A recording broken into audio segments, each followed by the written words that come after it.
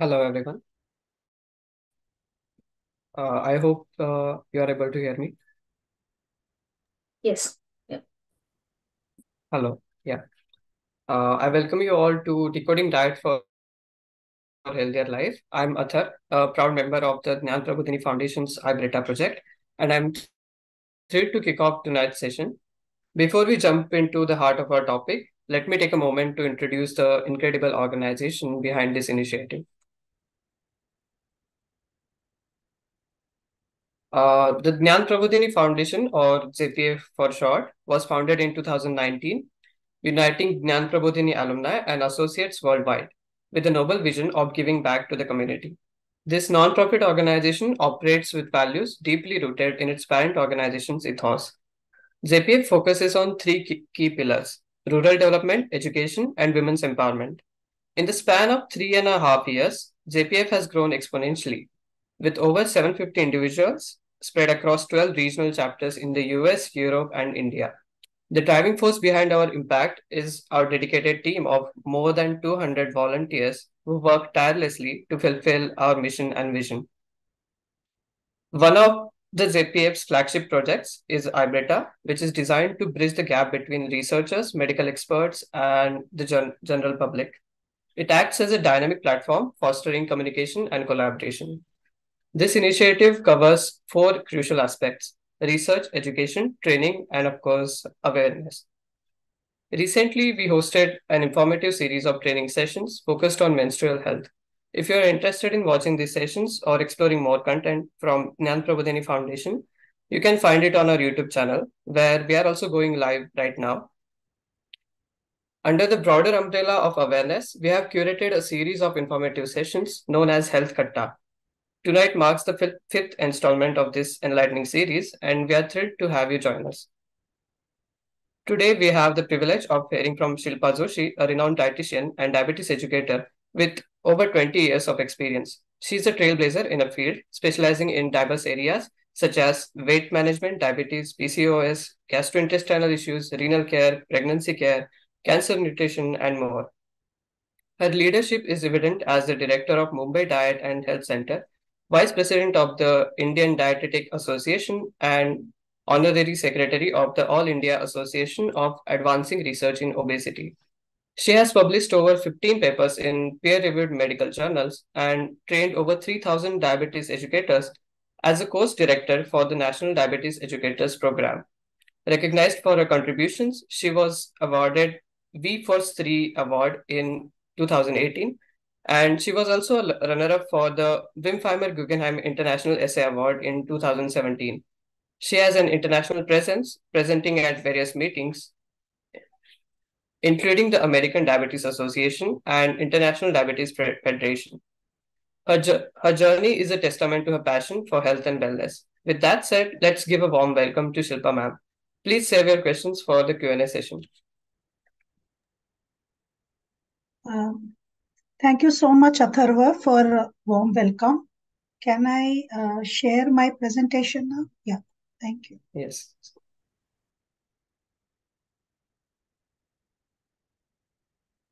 Can you see it? Yes, ma'am. Okay, and I'm audible, right? Yeah. Yes. Thank you so much, Gnan Prabodhini Foundation, for having me here. Thank you so much, Atharva, for warm words of introduction. And today we are going to talk about decoding diet for healthier life. So, while I take you through my presentation, one has to understand that this is a very important month in world of health because this is the diabetes month, and diabetes awareness is something which is very, very important. This month is celebrated as diabetes month because it is birthday of Frederick Best, who along with Dr. Banting discovered insulin. So therefore this is a very important month. Now if we talk about diet, who was the first modern nutritionist of the world? So it was Mahatma Gandhi, where he has said that it is the health that is the real wealth and not pieces of gold and silver. And post COVID, I think all of us have understood what he has said, because post-COVID, we have seen that, we were having the wealth and we were having everything, but we were sitting at home just to look after our health. So it is really health which is very, very important. Now, what is positive health? Okay. So Hippocrates, who is called as father of modern medicine, actually said that positive health requires knowledge of man's primary constitution. That is what we call today as genetics, and power of various foods, both natural to them and those resulting from human skills, what we call today as processed foods.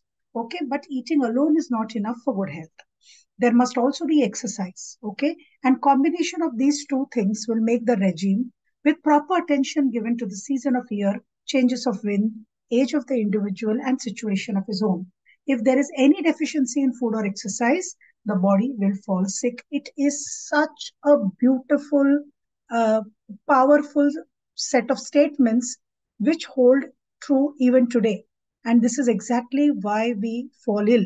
So it is not just the food that we choose, it's also the exercise we do, how we choose, how we process, which is very, very important. So if you look at nutrition, what is nutrition? So nutrition is a biochemical or physiological process by which organism uses food to support life. Okay, this is coming from Wikipedia. But if you're going from Medicine Net or you're going from Webster Dictionary, then it is process of taking in food, using it for growth, metabolism, and repair. And what Webster Dictionary says that act or process of nourishing or being nourished, specifically the some process by which animal or plant takes in food and utilizes the substances. So ultimately, what is nutrition is what you consume and how you utilize it, how you metabolize it, and therefore causing a repair of the tissue of the body. Now, from nutrition, let's shift gears and come to diet. What is diet? Now, diet term is used so loosely. So believe me, when I even go for a wedding, people come and ask me, Madam, give me a diet, no, for 1500 kilocalories, those kind of things. So diet is a word which is very loosely used. So what is diet actually? So diet comes from a Middle English word called as diete, or a Latin word called as dieta, which means way of living. So actually, the word diet doesn't mean eating, it means how you live. Okay. So when it is used as a noun, it is prescribed selection of food. When it is used as a verb, that is uh, diet food, then it means following a dietary regime. Adjective, having low calories. And definition, if you look at it, it is humans alter their eating habits for many reasons, including weight loss, or there can be other health reason, or sometimes it is even for religious reasons. So a lot of people do diet for either of this. And therefore, what is a diet chart? Diet chart is basically a guideline of what you should eat and what you should not eat, depending upon the disorders that you have. So if you go to a dietitian, you are going to get a diet chart which will specify what foods to eat, in what quantity to eat, depending upon what health problem you have. So therefore, diet chart is essentially a food prescription which is designed by a dietitian. Now, you know why people come to dietitians for a diet chart? Because if you just type in Google, and I did that, okay, so you just type in Google a diet chart of 1500 kilocalories and look at the amount of results. I think it's 4,17,000 hits that you get. So you have enough and more diet charts available. You don't really need to go anything. But if the following so-called diet charts would yield results, world would be so much healthier.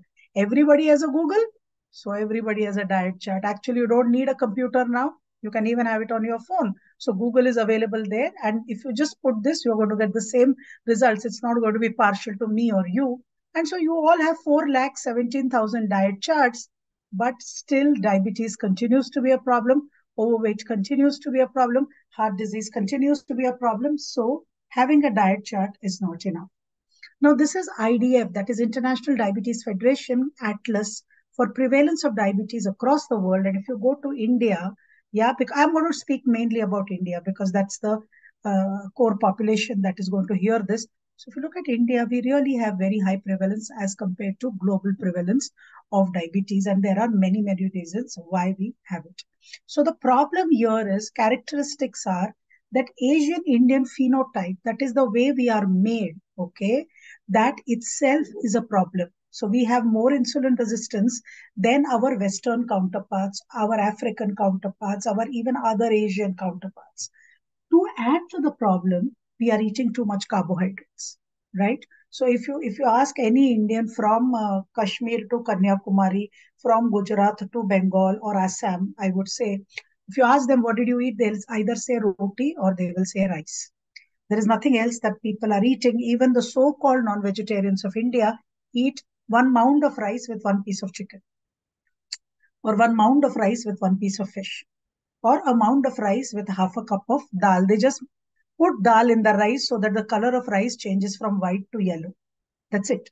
So the ultimate consumption in India is carbohydrate, and that is actually a lead problem of this whole cycle. And therefore, there is a lot of insulin resistance, hence leading to blood glucose variation among Asian Indians. And that's the real problem. It's not the problem of Asian Indians living in India.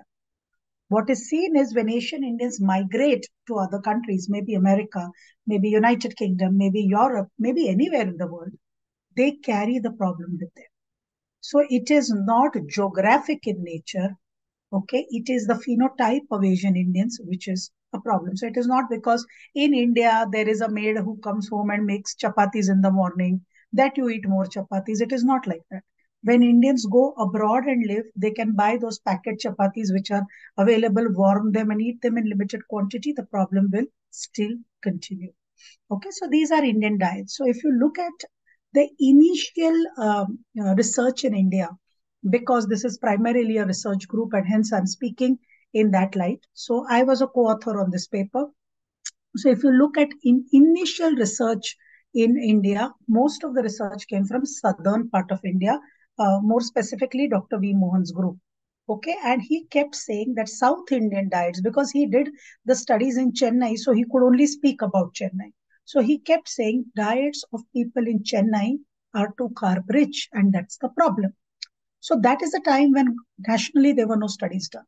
And whole country said, oh, South Indians eat a lot of carbs. They eat rice, they eat idli, they eat dosa, they eat, they keep eating carbs, and that is why they have diabetes. When this study was done, this is one of the landmark trials. It's called the START study, which was published in British Medical Journal. It showed that, we studied diets of people all across India. And it was found that all across India, people ate the same kind of food. They just replaced rice to wheat. So if you see here, dark green represents carbohydrates. So 66% in South India, but if you compare it to Central India, which is Madhya Pradesh and Nagpur and all of those regions, actually it's 70%. It's even more. Okay, and other parts of the country is about 65 to 67%. So everybody is eating same amount of carbohydrate. The only difference is the kind of carbohydrate that you are consuming is different. So somewhere it is wheat, somewhere it is rice, somewhere it is both wheat and rice, somewhere it is millets. So, but the thing that doesn't change is basically we eat carbohydrates. Another starking thing which was seen with START study was that we eat very little protein. So look at it. In South India, just 10%. In Western India, 11%. In East India, which is primarily non-vegetarian because they will eat fish every single day, even then 14%. And then in North India, 13%. So this is actually a problem. So Indian diets, with START studies showed that Indian diets are high carbohydrate, high fat, and they primarily lack a lot of protein. Now with this, I'm again shifting gears to show what is globally available data. So actually there were studies done to show what is the effect of macronutrients on mortality, more specifically carbohydrate. What do you mean by mortality? Chances of dying. Okay. So when this was a study done, okay, it is called the PURE study, which is prospective urban rural epidemiological study, which was done in 18 countries from 5 continents. So now we all know that we are all different. So Indians are different, Europeans are different, that is Caucasians, Africans are different, other Asians are different. So, whenever any study comes, we say, oh, maybe it's their phenotype which is showing this data. This doesn't happen to us. So therefore, to negate this effect, this study was done in 18 countries from 5 continents. So they took in all ethnicities in that study. Okay, so that is why it is a very good study to show. I'm sorry. So this is what it showed. Okay, so this was shown that when energy from a nutrient was eaten, what was happening to mortality, more specifically cardiovascular mortality. Means what was the risk of dying from a cardiovascular event, that is something like a heart attack. There can be many more things, but just to make it very, very simple. So if you see the last one, if you can see my cursor, I don't know if you can see it, but if my cursor is seen, energy from carbohydrate percentage, you can see as the percentage of carbohydrates in the diet increase, the risk of dying increases. Yeah, cardiovascular, and this is all-cause mortality. Okay, so what was seen is that as you start eating more and more carbs, there is more and more risk of dying from a cardiovascular event and all-cause mortality also. Now, as compared to that, all our lives, when we were, I don't know about you, a lot of you are very, very young, younger than my children also. So, a lot of times, what I heard when I was growing up when I was a college student or I was learning nutrition is that we were told that if you eat too much fats, you will die earlier. And if you see this line, is saturated fat, okay, that is ghee, okay, or narad. Even then, the mortality not as high as compared to carbohydrates. And if you are having monounsaturated fats that's coming from olive oil, actually it drops. And with polyunsaturated fat, it remains sort of uh, parallel to it's not, it doesn't go up or it doesn't go down. So very interestingly, what is shown is more carbs you eat, faster is the death. Okay. Now, what happens is after this paper got published, what became very popular is called as ketogenic diet. People started calling carbohydrates bad. So carbohydrate became as good as a bad word. So when I was in college, fat was a bad word. So people would judge you if you would eat fatty food. Now people judge you if you eat carbohydrate. So now people even judge you if you eat a chapati more, right? So there was a lot of, people started following ketogenic diet. People started avoiding carbohydrates. Okay. So after that, after a couple of years, there was a very, very beautiful meta-analysis which was done by a lady called as Dr. Sarah Siddleman. Okay. And this was published in Lancet, which is a very, very reputed medical journal. And what she showed is very interesting. She showed that there is a U-shaped association between carbohydrate intake and mortality. What does that mean? That means if you have low carbohydrates, you die faster. If you have high carbohydrates, also you die faster. So now here is our grandmother's wisdom. Whatever you do in moderation. This is what we have been taught since we are kids. Don't study too much. Don't not study at all. Study moderately. Don't play too much. Don't play too little. You need to play every single day. So moderation is key of life. So that is our grandmother's wisdom, which actually came to that 50% of calories. If you look at this point, the lowest point, which is touching your x-axis, okay, parallel to x-axis, where the mortality is the least, is at 50% energy coming from carbohydrates. So what does that mean? That means we can still continue eating our Indian diets. All we have to do is start eating them moderately. Means instead of us, there will be a lot of young mothers who are listening to this program. So instead of insisting that don't chapati dabbe mein khana hai, your child can eat one and still be very, very healthy. So we need to reduce our carbohydrate to half of what we are eating. Okay. Now then we go to something which everybody wants a diet to hear from a dietitian: weight loss. Now what is weight loss? So obesity related conditions improve with a modest weight loss of 5 to 10%.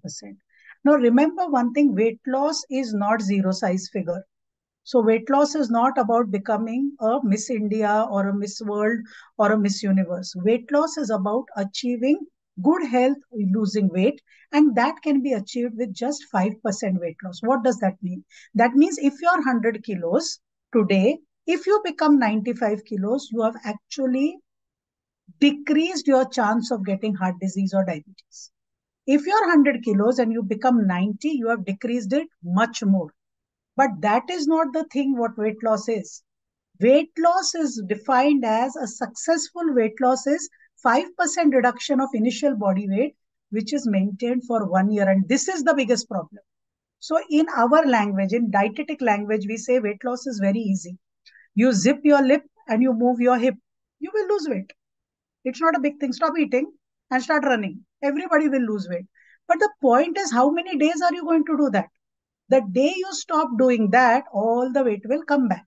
And therefore, weight loss has to be done under guidance of a trained person who is a dietitian or a doctor who has. So the doctors who do weight loss are called as bariatric physicians, and you can go to one of them or you can go to a dietitian, any of them, to do weight loss. Now, this is weight loss treatment phases, and I love this slide. So the first slide is when patient comes to me, first 3 to 6 months. I call it a honeymoon phase. Why? Because both are involved with each other. The patient comes every week.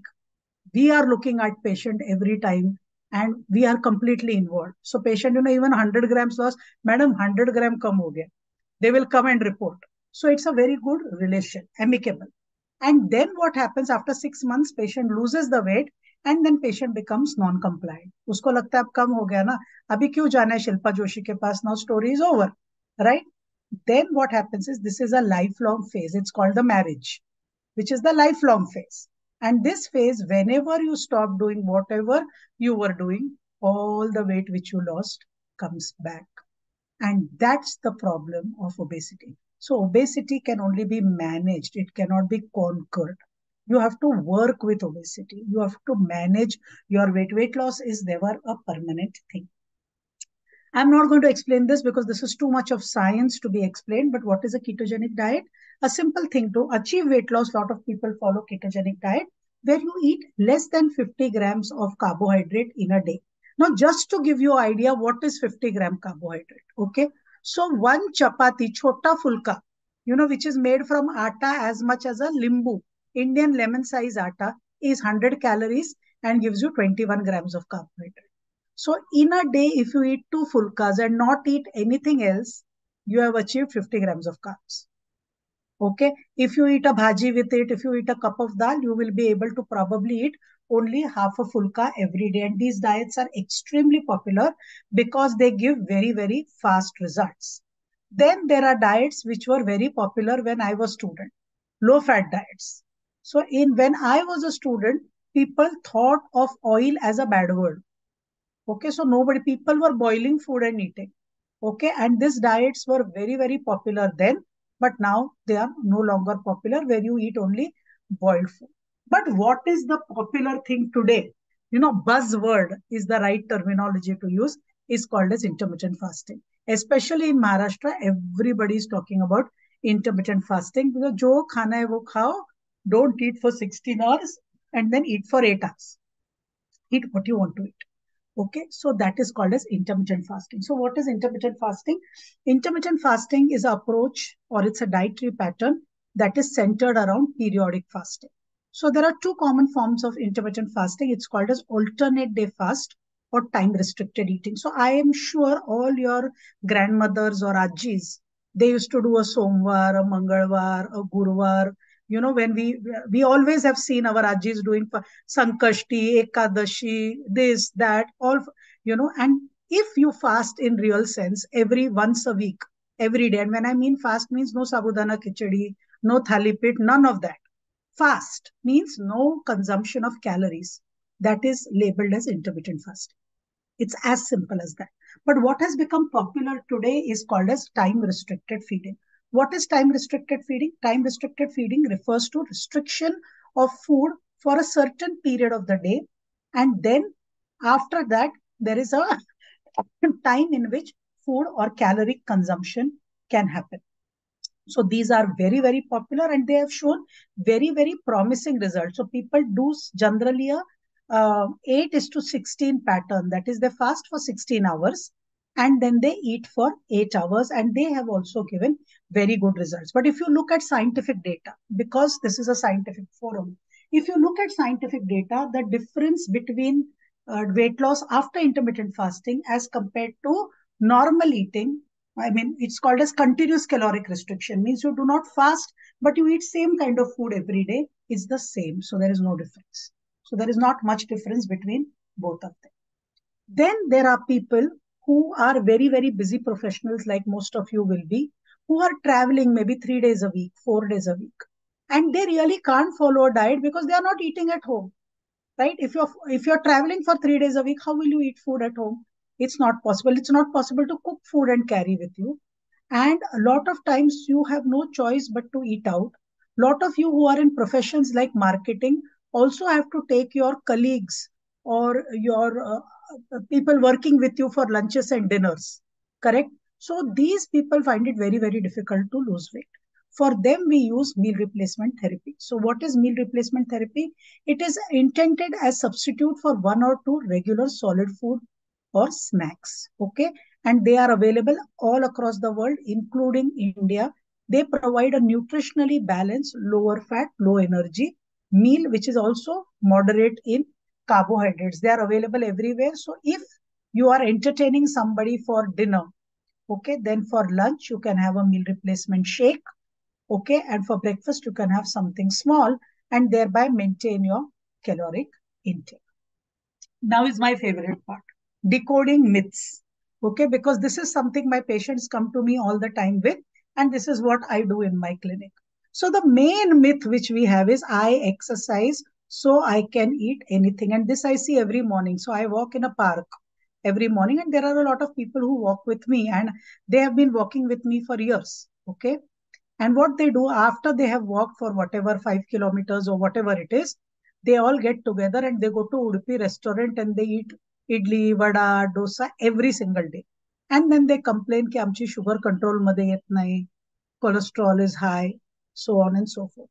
So remember, exercising does not give you a right to eat everything. So if you eat a packet of chips, okay, you need to walk 2 hours. Tell me, you can write it in the comment box. How many people actually eat a packet of chips and then go and walk for 2 hours? That is a starter. After that, you eat a full meal and then you also order a dessert. Yes or no? If you eat 2 samosas, you need to walk 15 kilometers. How many people do that? Right? So exercising does not give you a right to eat unhealthy. Okay, if you eat a big pizza, you need to work for 8 hours. How many of us do that? I'm sorry. Okay, so remember this saying, a minute on your lips is lifetime on your hips. So you have to always think of what you are eating when you are choosing to eat. Other myth which I frequently see, okay, and this comes to me from every patient, don't eat dals. Dals are very heavy and they will cause a lot of weight gain. Okay, so people stop eating dals. Dals anyway nobody likes. For a country who is vegetarian, that's the only vegetarian source of protein which nobody eats in our country. क्यों दाल नहीं खाते हो? Gas होता है और acidity होती है, is the answer. But eating dal is very, very important. So eating protein is very important, whether you want to maintain your metabolic health, like maintain your blood sugar, maintain your immunity, maintain your heart health. It is very, very important. And therefore, eating vegetarian protein is very important because vegetarian protein is low in fat. Same protein comes from eggs also. But if you eat one egg, you get 7 grams of fat.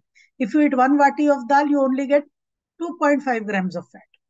So you have to remember that it is also lower in fat, hence lower in calories. So this is a paper which I had published, which I'm just showing you here. We had published this paper in American Diabetes Association as a poster, where one of my students, her name is Ankita Mehta.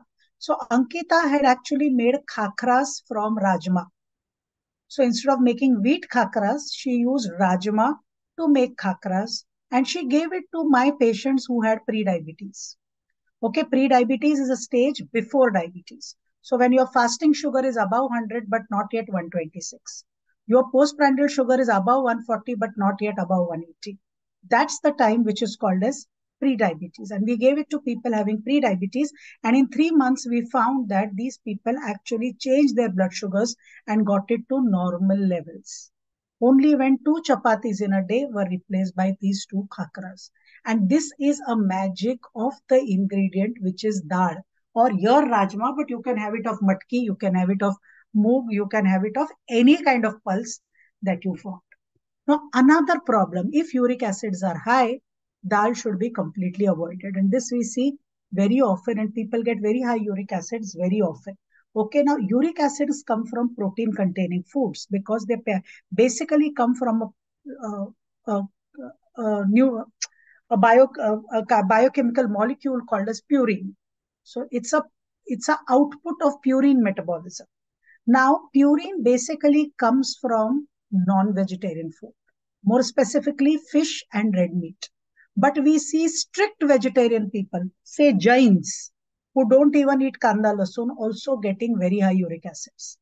Then how do they get high uric acid? They get high uric acid because they eat a lot of carbs. In fact, vegetarian protein has beneficial role when people get gout. Gout is when your joints start paining because of high uric acid. So people larger amount of vegetable protein had the lowest risk, 27% low risk of gout as compared to people who did not consume protein. So what are the lifestyle risk factors for hyperuricemia? And I am not saying this. This is coming from referenced literature. Okay, so high BMI means when you have high weight, the risk of gout is more. High waist to hip ratio, when your stomach is you have lot of weight on your stomach. Okay, fructose is coming from fruit juices. So when you have very high fructose in your diet, too much of fruit juice, people stop drinking water, they drink fruit juice all the time.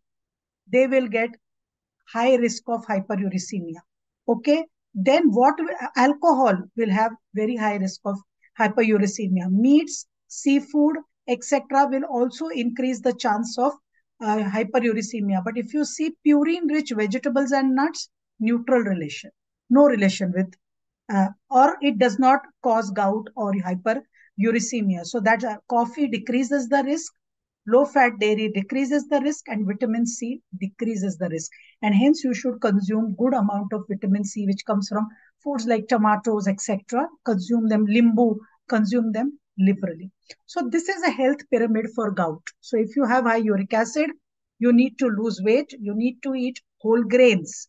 Okay, so no white rice, red rice or brown rice. Okay, plant oils, decrease fruits. So if you eat more than 2 fruits a day, your uric acid goes high. So remember, in days of mango, people at least eat 2 to 3 mangoes a day. It will increase uric acid along with increasing blood sugar. But vegetables decrease it. Nuts and legumes means dals, decrease it. Fish increases it. Poultry increases it. And eggs increases it. Can you see one arrow going up? Okay. Low fat dairy products decrease it. High fat dairy products are neutral. But what increases uric acid, which is at the top of pyramid? White rice, white bread, potatoes, pasta, sweets, red meat, and butter. So try to be off all these things which are on top. Use them sparingly. Another myth is nuts should be avoided as they are high in fat. Kaju khau naka, cholesterol वाढेल. This is a normal thing which all people say. Don't eat kaju, cholesterol badhega.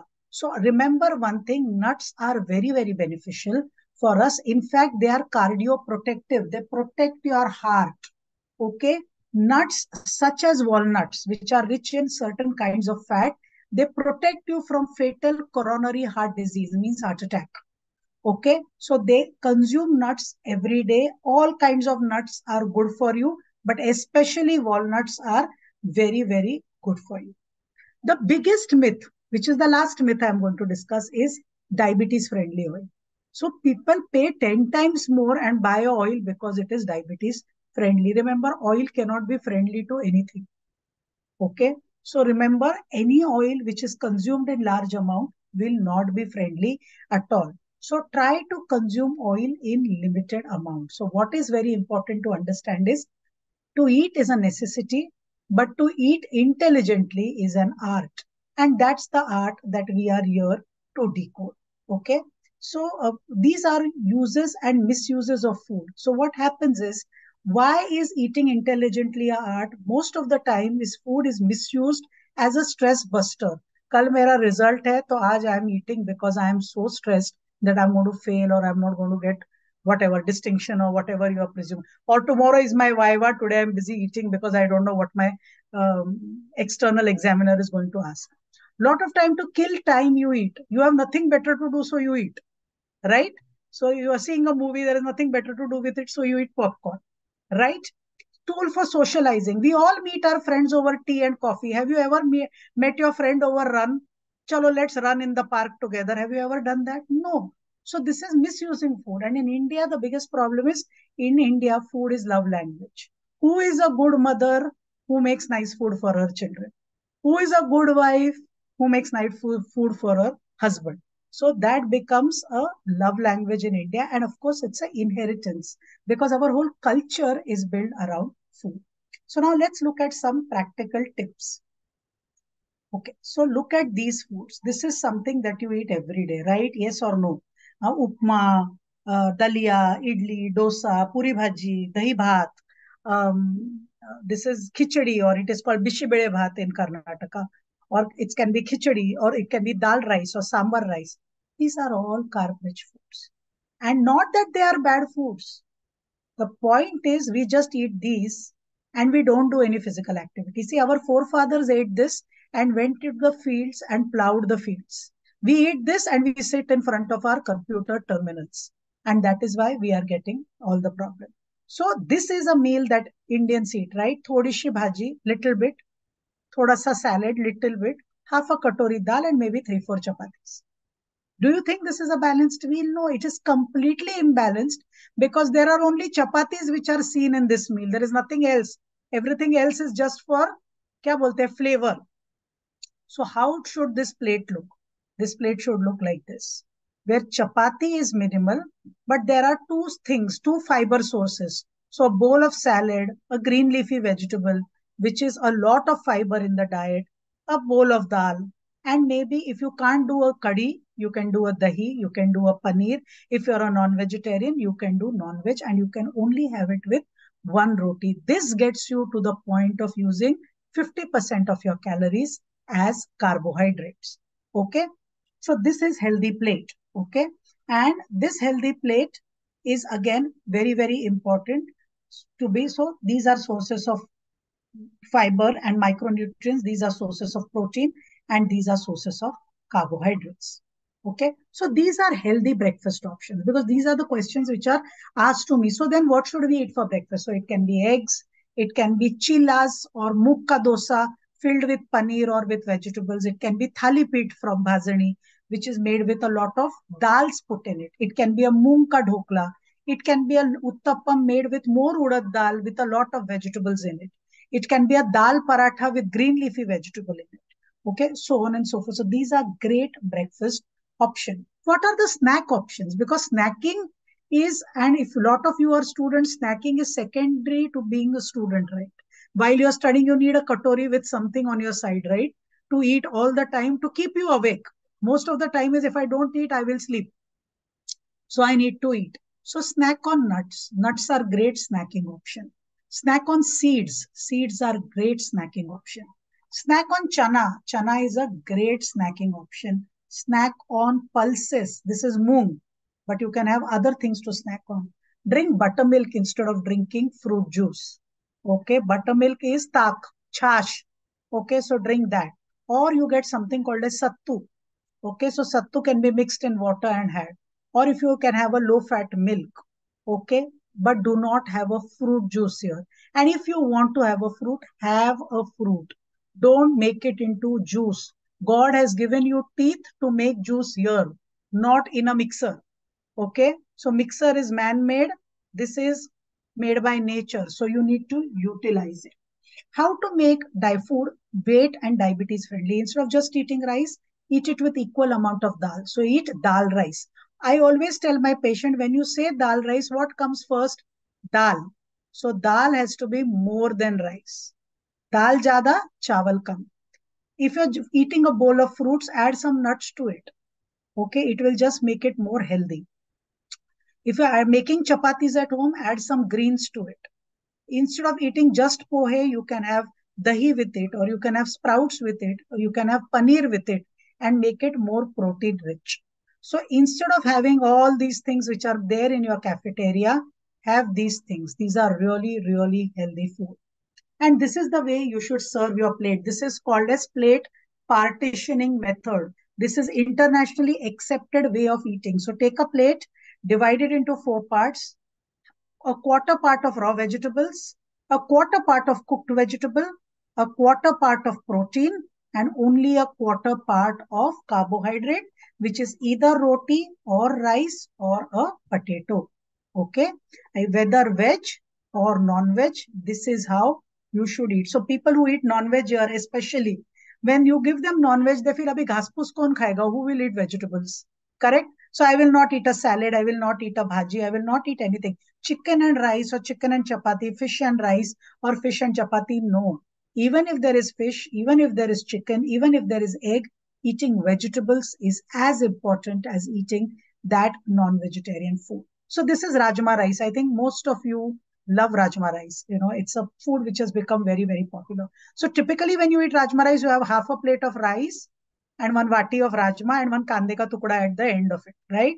That's not how you eat Rajma rice. You eat half a plate of salad with one bowl of rice, one bowl of Rajma and one bowl of curd. That's what makes this plate balanced. So if you are eating idli sambar, instead of eating 4 idlis with half a bowl of sambar, eat one idli with 2 bowls of sambar. Does that mean I don't have to eat second idli? No. You eat second idli, take another 2 bowls of sambar. You eat third idli, take another 2 bowls of sambar. My dear friends, you won't be able to eat more than 2. And that will cause weight loss, that will cause diabetes management. So it is not eating about cooking different food. It is about eating same food in a different way.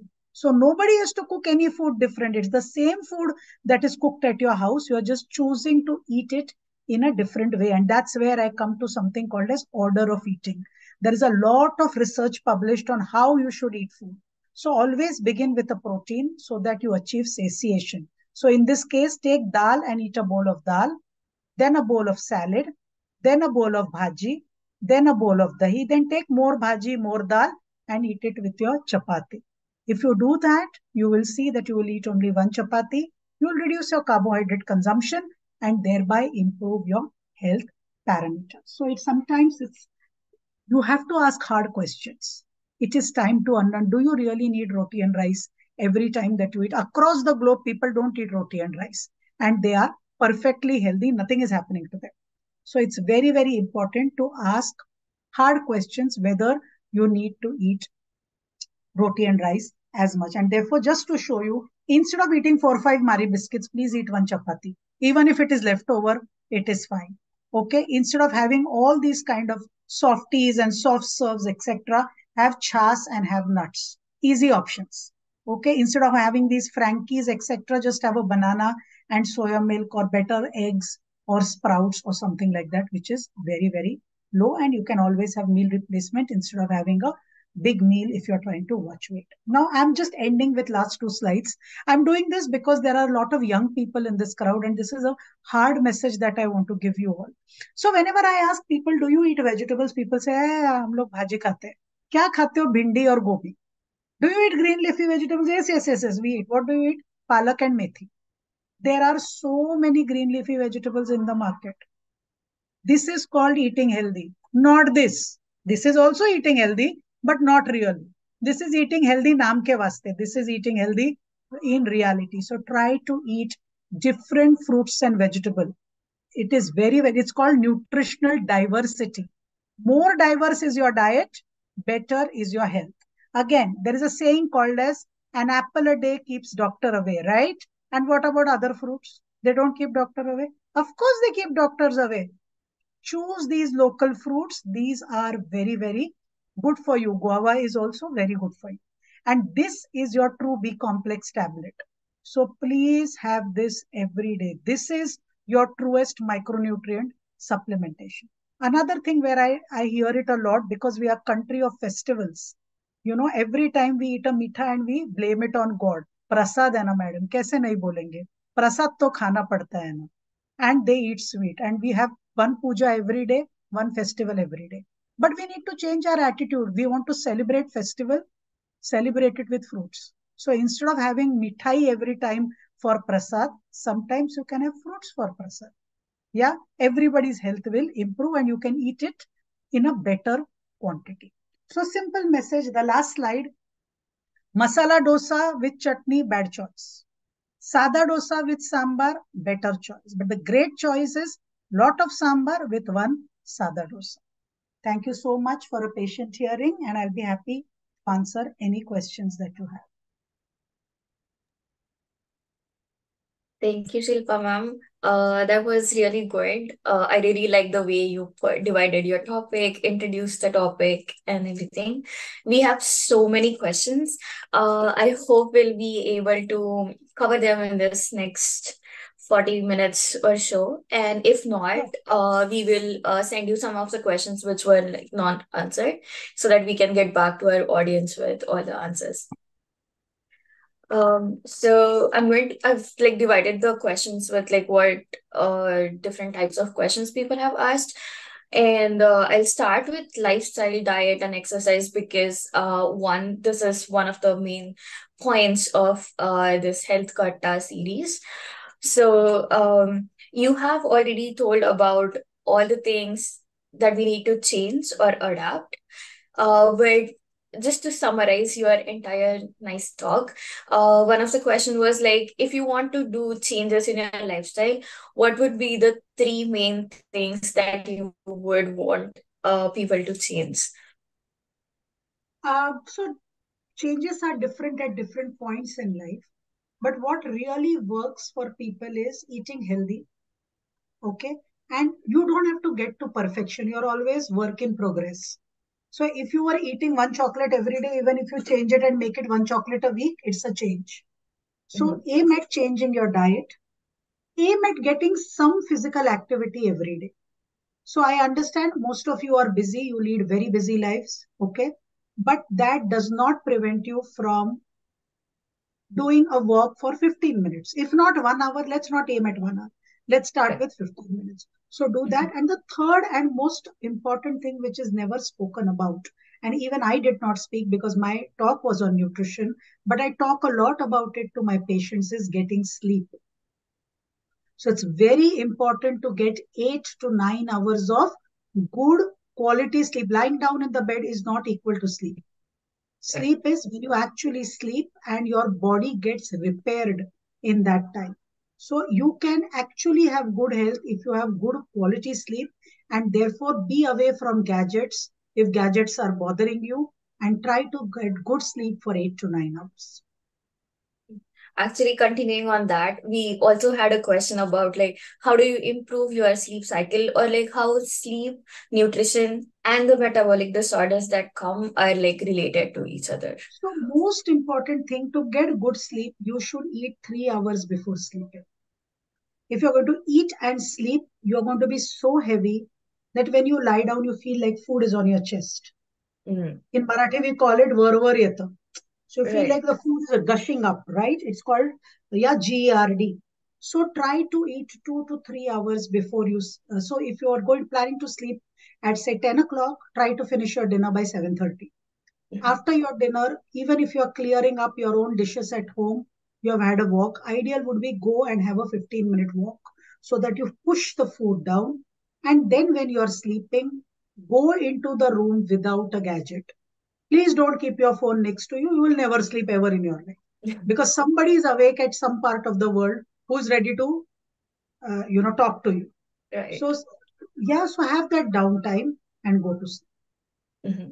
And even among food, try not to eat heavy foods at night. So if you're eating a lot of masala, deep fried, very sweet food, remember the gastric emptying is delayed. That is, the food to leave stomach and enter intestine takes a longer time. And therefore you start feeling heavy. So at night, try to eat light meal. Lots Right. of vegetable, protein, and maybe little bit of carb, which is low fat. Mm-hmm. Yeah, right. Then let's move on to like the diet part of the questions. So you talked a lot about proteins and how they are important. One of the questions was, say you cannot have everything in your diet, which is like protein, and if you take supplementary protein, is that enough to replace your dietary proteins? Yeah. So supplemental protein basically come from two sources. They are either whey based, or if they are Mm-hmm. plant based, they typically come from soy or pea. Pea is matar, Right. green peas. So yeah, you can take it, but remember I mean, if say you are living in a hostel or you're living abroad where you do not have the time to cook, of course, that becomes a good source of protein, but nothing ever can replace goodness of food. So try to Yes. get it through food, but if you can't, then yes, Right. supplemental protein is good as well. Take it under guidance of a medical professional. Just Mhm. don't go buy one box and start consuming it ad libitum. It doesn't work like that. You have to go, it's a product, you need you need to know the dosage, and that's how you will take it. Right. Yeah. I think that's very important in this Google world that you don't have to, rather, you should not just Google everything and decide on your own. And then protein, as you said, is important. But I think you also covered this topic that yes, protein is important. But someone asked, like, do you think it's overrated sometimes on social media? I think you covered that yes, carbohydrates is also important and you shouldn't just eat proteins because that's not going to help. But But it is not overrated. Especially in Indian scenario, it is definitely not overrated. We are a protein deficient nation. Our basic eating does not involve protein, and mhm, therefore, I am not saying take supplement. If you see my presentation, supplements are not even uh, talked about. The yeah, reason I specifically didn't speak about it is because I still wish that you need to eat protein from the dietary source. So try to get protein from your dals and pulses and eggs and chicken and fish, whatever you can get hold of. But proteins are not overrated. In fact, I would go the other way around and say very little is spoken about protein. I think there needs to be more noise around protein because protein are one foods that actually help us. So our best friends, we are not talking about, we are only talking about our enemies, which are carbs and fats. But we mhm, need to talk positive. So we need to talk about proteins. right. And then with the same topic, now there are like so many protein shakes available in the market. But there are some protein shakes about which it said like it affects kidneys or liver or something. And how do you then decide which one to take? So that's why I said you cannot buy protein shakes off the shelf. Right. You need to talk to a professional dietitian before you go and buy one. She will see your weight, she will see your metabolic health, he or she, and they are going to give you a suggestion. It's a prescription. So you go, they will give you a dose, they will give you a time, they will give you the way in which it has to be consumed, and it has to be followed strictly. Right. And I think you also covered this a bit, but could you have some tips for students that are living abroad and don't have enough time to cook, but how do they manage their diet and also in general, like lifestyle changes that they need to do to have better lifestyle? So I have my own children who live abroad, just like you all, and I know how difficult it is. So most important is stocking your pantry well. So as students, you need to give at least 2 to 3 hours in a week to decide what you need to buy in terms of grocery. Don't Mhm. live on a day to day existence. So spend that 3 hours on a Saturday or Sunday where in 1 hour you make a list of what you want or that you can do on daily basis and then go buy it and store it. So have fruits in your fridge, have vegetables in your refrigerator, cut them over the weekend and store them so that you can use them all through the week. If you're very, very busy, you get pre-cut vegetables in the market. Okay. If you're a non-vegetarian, definitely buy eggs and keep. You can boil a egg. It takes exactly 7 minutes to boil a egg. So if you're going for a shower, keep it on your gas. Go for a shower. When you're out, egg is ready for you. Okay, Mhm. so eating eggs or having yogurt, for example, unflavored yogurt, not the flavored ones. Right. Okay, so Mm. unflavored Greek yogurt or plain yogurt is a great source. Tofu is a great source. Paneer is a great source. So stock these things in fridge. What I have observed is it's not that students don't have time. The point is students don't plan for food. They're so tired planning their education and their classes and their homework that food takes a back seat, which it shouldn't. So Mhm. create an Excel sheet. I think what is very important is to create an Excel sheet and roughly write what you are going to eat every day a week. So Monday, Tuesday, Wednesday, Thursday, and you can change it based on availability of the food in your kitchen, but at least you know what to do when you come back home. Most of the time, the question is once you have come home, now you don't know what to do. There is food, there is raw material in your fridge, but you don't know what to do with it. And that is what you need to pre-decide. Right. I tried doing that, but I should get better at it as well. And since your expertise are in diabetes, we have a lot of questions about diabetes in general. Some of the questions are, what do you do for prevention of a diabetes in the pre-diabetic phase, and how exercise and diet you should manage in both pre, during diabetes, and post-diabetic. So pre-diabetes stage, and I think with our gene pool, what we are seeing is we are all predisposed to diabetes, most of us, 90% of our population. And that is therefore, this is something every Indian should do. What I said, the plate method which I showed, half the plate of vegetables, a quarter plate of protein, and just the quarter plate of carbs. That is something that you should do. If you're not doing it, start doing it from today. Okay, so just if, for example, you buy parathas from outside, just don't eat those parathas. Cut few vegetables for yourself. Get a bowl of yogurt, and after you have eaten vegetables and yogurt, then eat one paratha. Then you will not eat three, you will eat one. So that is something that is very important. So carb restriction. I am not saying carb avoidance. I am saying carb restriction is very, very, very important as far as prevention and management of diabetes both go. So once you have diabetes, carbs have to be restricted. Otherwise, it's not going to work. But even in prevention, emphasize on protein, emphasize a lot on eating vegetables. So what are vegetables? Vegetables are fruits which do not have sugar in them. So eat plenty and more vegetables that you can. If you can eat a half a kilo of vegetables every day, please eat them. They are really, really good for you. And then everything can follow vegetables. Okay. This is good for prevention and for if you have diabetes as well. Exercise, again, if you want to prevent, indulge in both cardiovascular and weight training. So remember, just walking or just running is not going to help you. Muscle is the biggest organ that utilizes blood glucose via insulin. If your insulin sensitivity you want to improve, you have to improve your muscle mass. And muscle mass cannot be improved just by eating protein. You have to use muscle to improve it. The rule of muscle is use it or lose it. So if you don't use muscle, you will lose muscle. So try to do weight training or any kind of anaerobic exercise on a daily basis. Right. If not daily, at least 4 times a week. I'm digressing a little bit, but since you mentioned that you should exercise every day, irrespective of the fact that you don't always count how many calories you consume in a day, what would you suggest? Like, what's like basal level of exercise time that we should follow, whether whatever you eat or not? Very, very, very simple thing is 10,000 steps a day. Okay. It's very simple. I mean, that is as basic as it gets.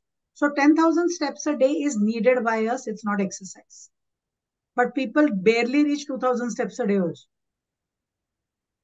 So you don't have to go out and exercise because all of you live in regions where there is snow and whatever and tornadoes. Walk in your house if you can't go out. But finish those 10,000 steps. Right. And if you're wearing a smartwatch, don't move your hand because that also is considered as steps. So don't do that. True. Yep. We have one more question about diabetes, which is why is fasting insulin not used as a standard test to check if there is need for course correction in diet and exercise regimes? Just fasting insulin has no meaning. There is a calculation called as HOMA-IR. It's a marker of insulin resistance, which involves both fasting insulin levels and fasting sugar levels. Both together are put in an equation which is called as a HOMA-IR equation.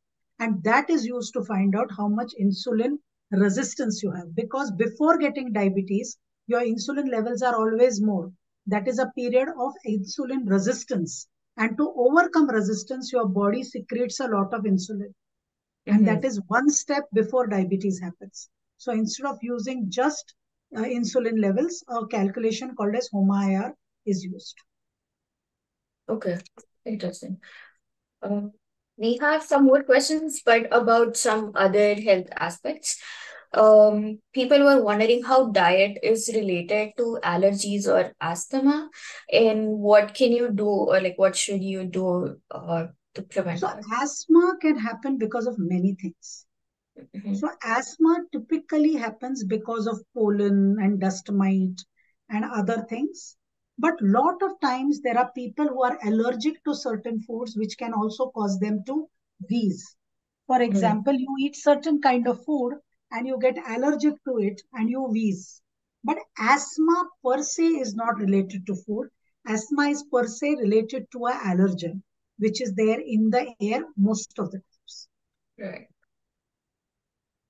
And we have a question about type 1 diabetes, and how is like different, how is it different from for general audience, if you could define it, and what do you do? So our pancreas has something called as islets of Langerhans, which have beta cells, and beta cells have the job of producing insulin. In type 1 diabetes, your beta cells produce no insulin or very, very little insulin, which is not sufficient to sustain life. In type 2 diabetes, it's the other way around. Your body, to overcome insulin resistance, produces too much of insulin, but it is no good because you're so resistant to it that you are not able to utilize. So in type 1 diabetes, there is no insulin production, and hence taking insulin is the only treatment. You don't have it, so you take it. Whereas in type 2 diabetes, you have enough insulin, sometimes more insulin, but it is not working well. So you take oral medications to make it work well. Right. Yeah, that makes sense. And again, I believe having a balanced diet is something that you can do to reverse diabetes. Again, another question was what's diabetes reversal, and you can talk it for like both type 1, type 2 diabetes. So type 1 diabetes cannot be reversed. Okay, and please understand that do not make those children go through any program of reversal or there is a problem, there is a deficiency in your body, and not eating or eating something is not going to make it up. So for type 1 diabetes, the only answer is take insulin and eat healthy. There is no diet for type 1 diabetes. You can eat everything, including sweets, as long as you take enough insulin. So my request to everybody is that for type 1 diabetes, it is very important not to stop insulin. And it is also very important not to reduce doses of insulin without speaking to the doctor or the healthcare provider. It is very important for them to eat a balanced diet. So they can eat whatever, chapati, rice, whatever, dal, sabzi, everything. It's very important that they eat a balanced diet. Okay. Now, as far as type 2 diabetes is concerned, that can be reversed. It is not called reversal, it's called remission. Remission because you can go back to that state if you don't follow what is told to you. So reversal is a complete U-turn, which doesn't happen.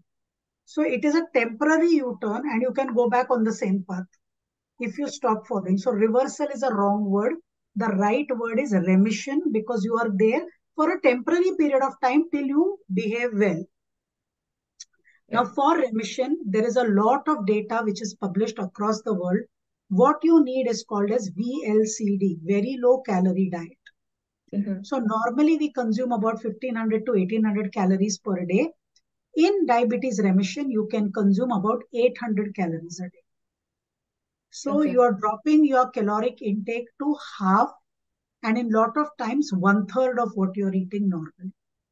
It's a very structured program one has to go through, and remission is possible. But remission cannot happen to everybody.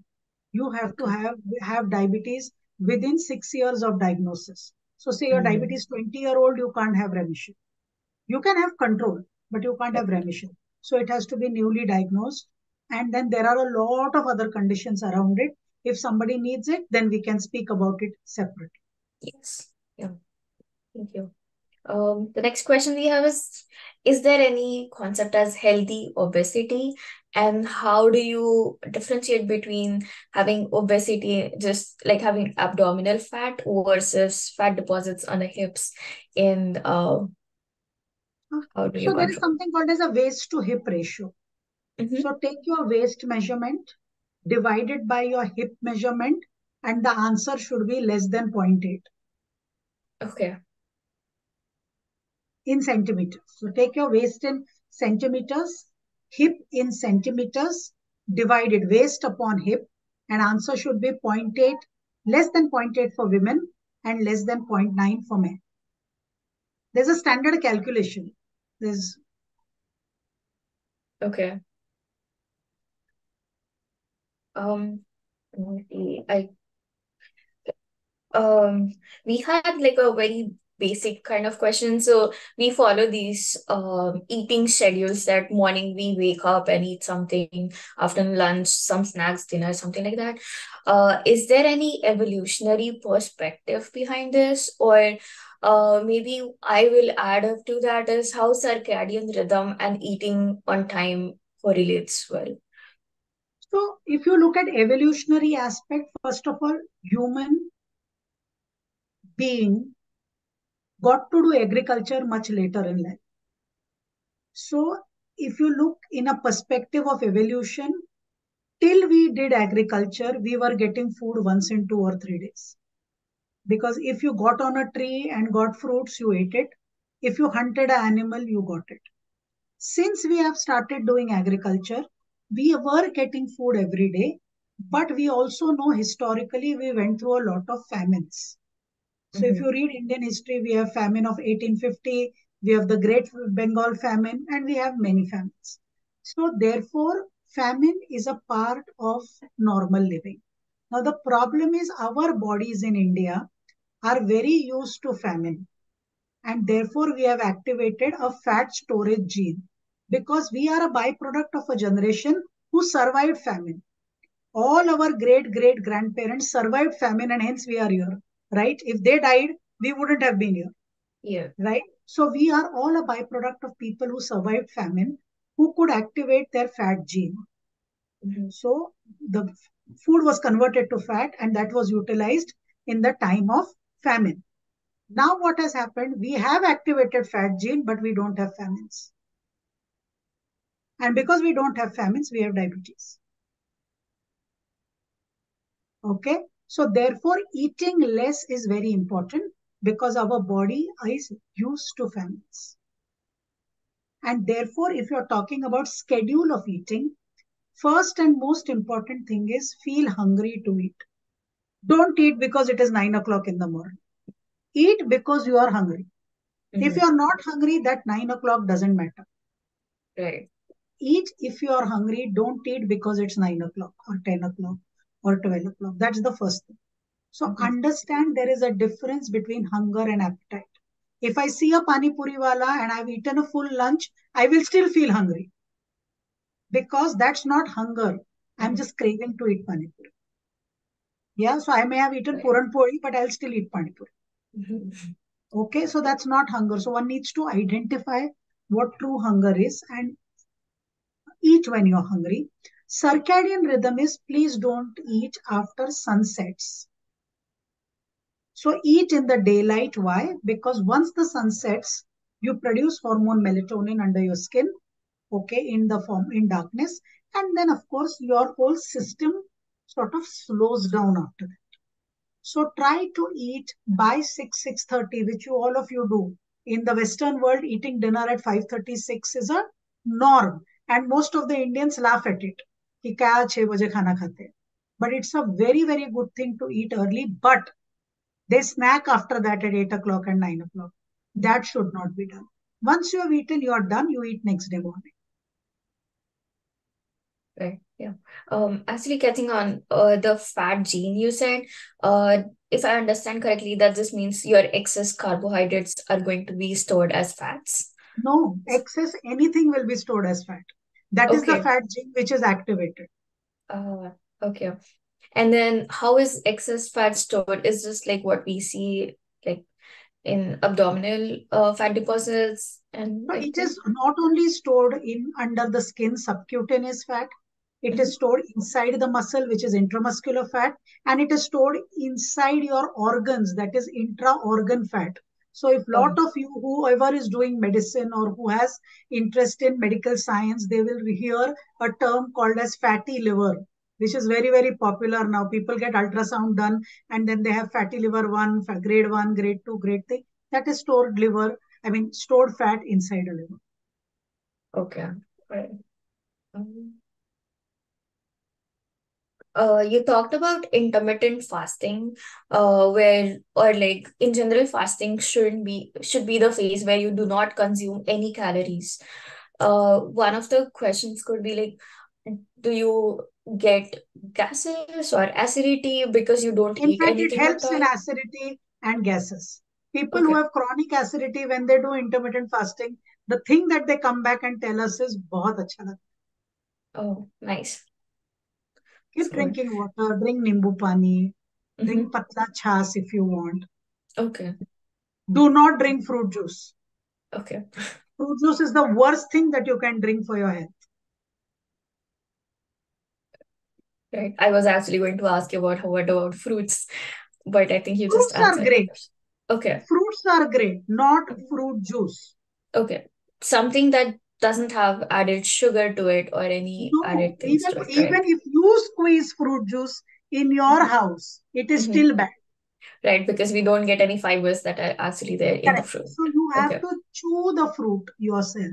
Hmm. Also remember, when you are eating a fruit, you eat one apple or you eat one orange.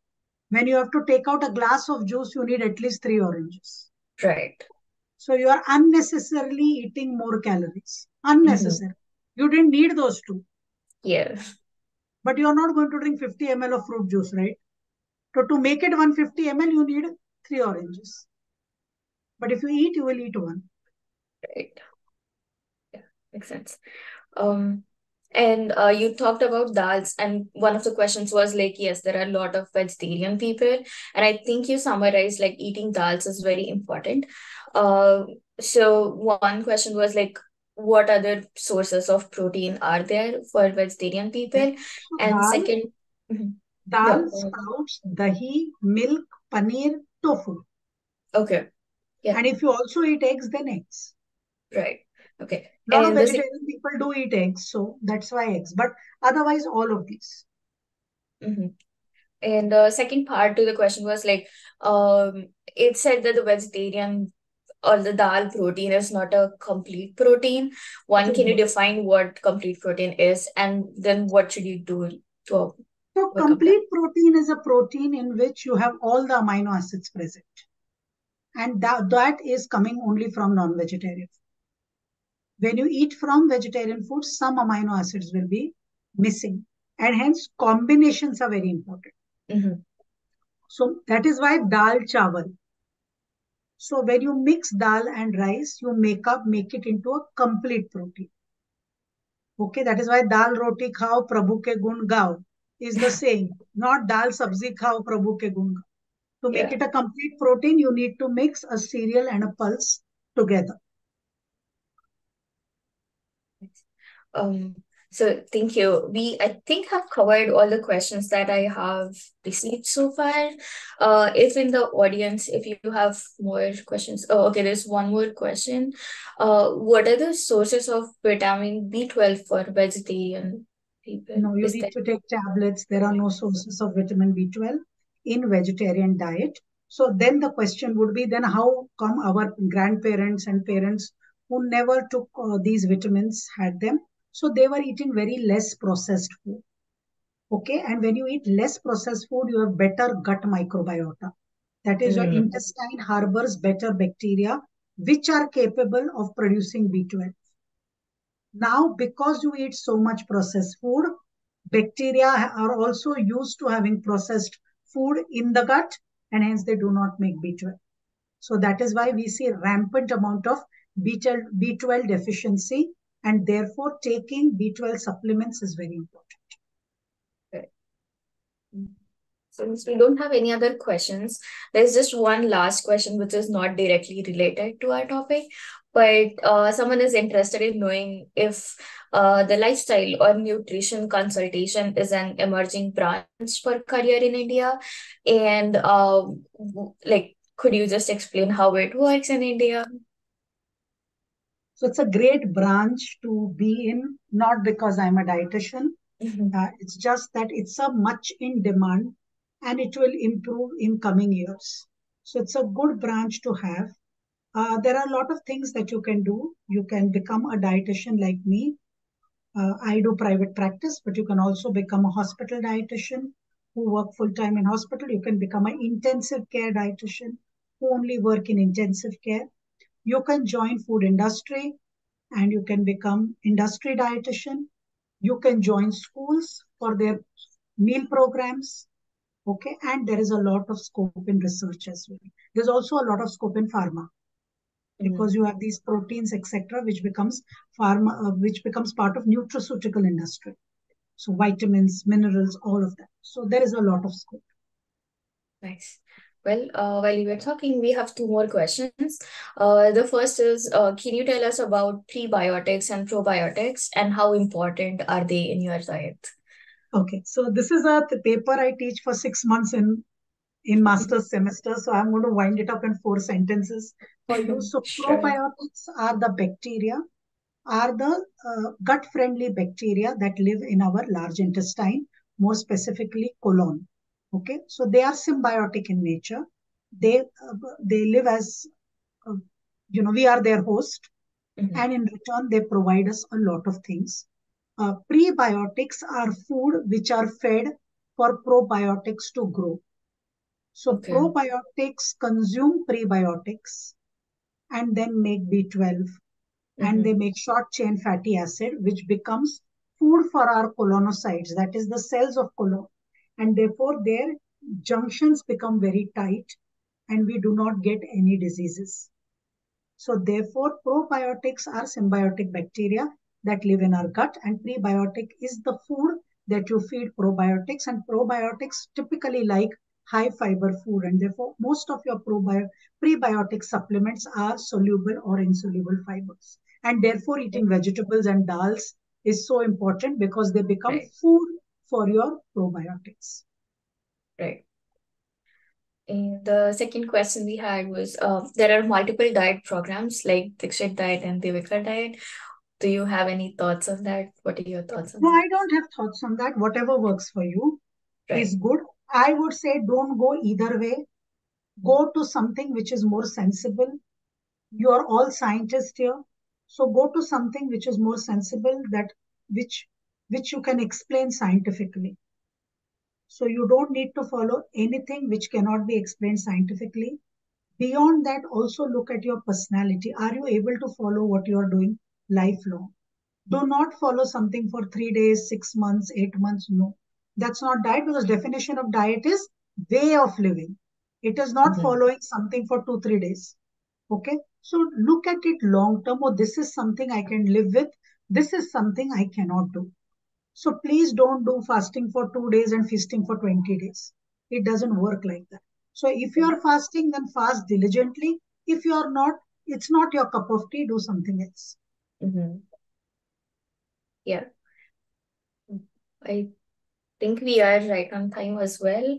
And we have covered all the questions that we had. So it was very nice talk summarizing how diet is our way of life and should be a way of life. Now I'll hand over to Atharva to wrap the session up. Yeah.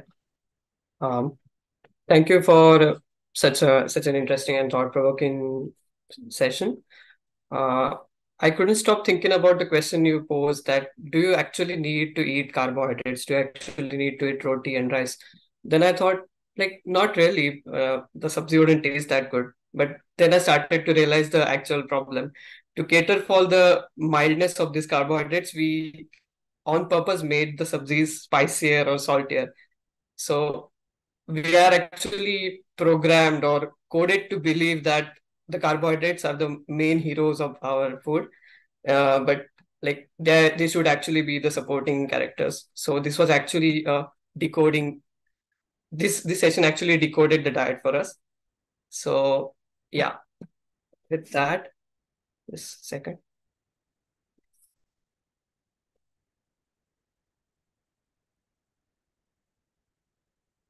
Yeah. I would like to express sincere gratitude to all those who contributed in the success of this session. Special thanks to Shilpa ma'am again for delivering this insightful talk. Appreciation is extended towards the JPF team for providing valuable platform for conducting awareness sessions. We acknowledge the efforts of the project planning committee, JPF social media team, JPF website team, and I'm also grateful for all the team members of JPF iBRETA who have been an absolute delight to work with. A heartfelt thank you to everyone who have joined us here, both on Zoom and YouTube, for your presence and engagement. For those with further questions on the topic, please feel free to reach out to us at biomed@gyanprabodhinifoundation.org. Thank you so much.